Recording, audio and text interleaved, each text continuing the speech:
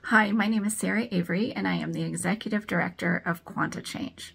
So this is the first of two videos I'm going to do about why I'm not a big fan of actively setting boundaries. So setting boundaries is about asserting what's okay for you or not as a way to try and get people to treat you with respect. And if that's working for you, that's fantastic.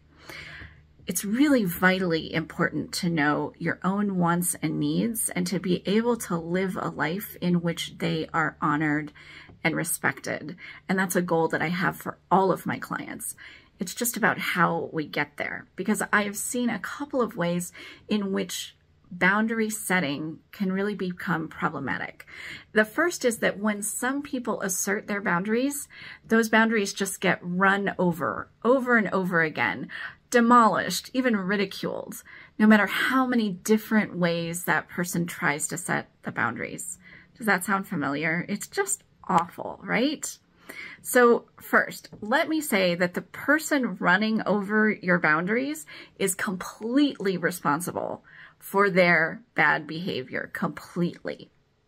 But if this is a pattern that keeps happening for you with many people in many different settings, despite trying every which way to change it, that suggests that the root of this pattern for you is something called learned distress.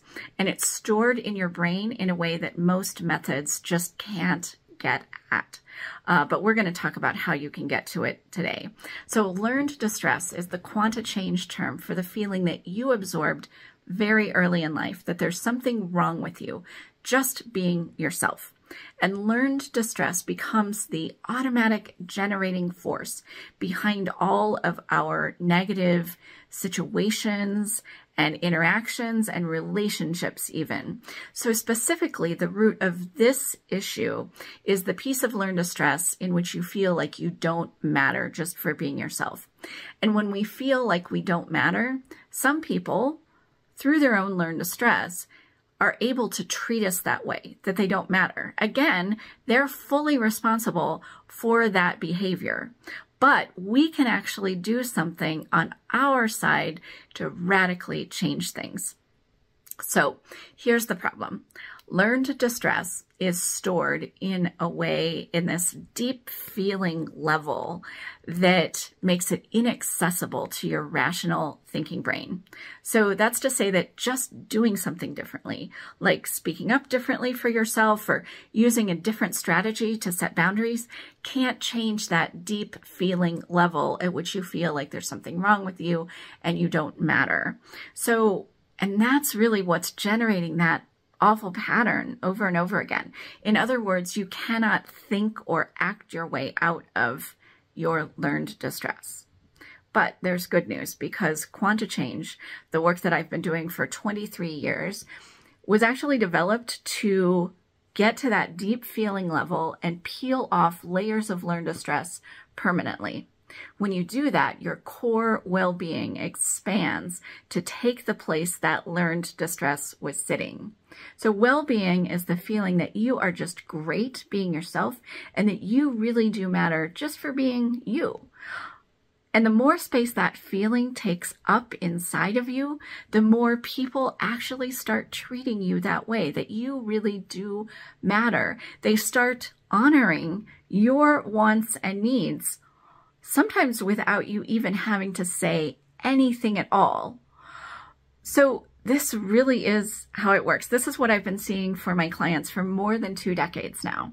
So let me give you an example. I had a client once who just loved Christmas, and her husband really didn't like Christmas at all.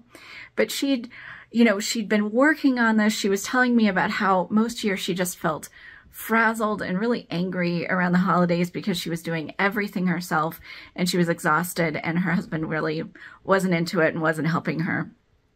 And so she'd gotten rid of some big layers of learned distress, and the holidays rolled back around, and her husband happened to mention how much he didn't like Christmas again. And she just quietly said once, "You know what? I really love Christmas, and I'm going to have a great holiday this year." And she said it was it was crazy. She said it was like he was a different person. All of a sudden, he started pitching in. He helped her with decorations. He helped her with other people's presents. He was really thoughtful about the presents he got her that year, which was a big change.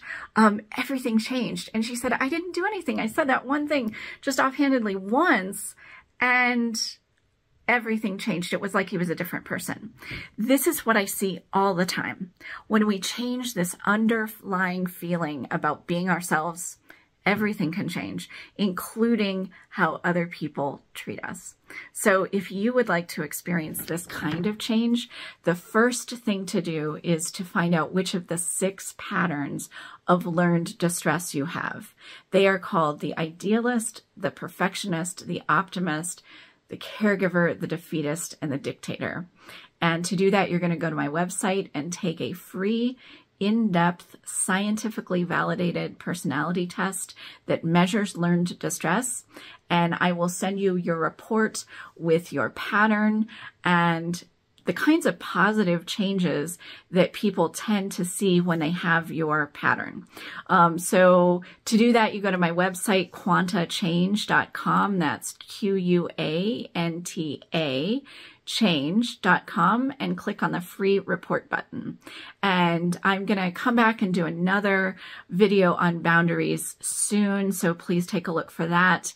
And then I'll be back with even more ways in which Quanta Change really can help you feel good being you.